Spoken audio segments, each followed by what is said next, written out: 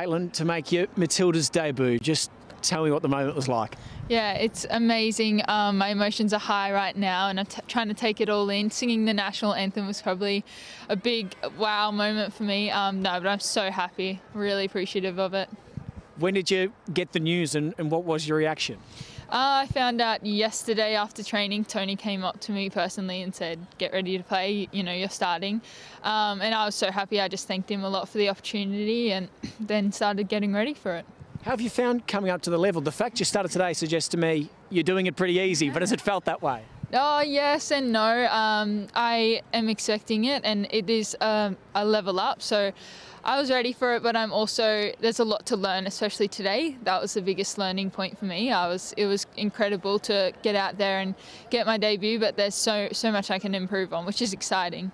What are the sort of first few lessons you did take from this one? Just to be a bit more calm and confident on the ball. I want to take my chances as they come. But yeah, there's so much to learn off the girls, and I'll sit through film with some of the coaches after this and take more out of it. The performance as a whole, how's the team feeling? Obviously a great advantage to take into the second leg. Yeah, no, everyone's very happy. It was a bit of a frustrating game at the start, but we stayed in the game and we were ready for the goals, and then as soon as they came, so it's going to make it easier for the second leg. But yeah, everyone's super happy.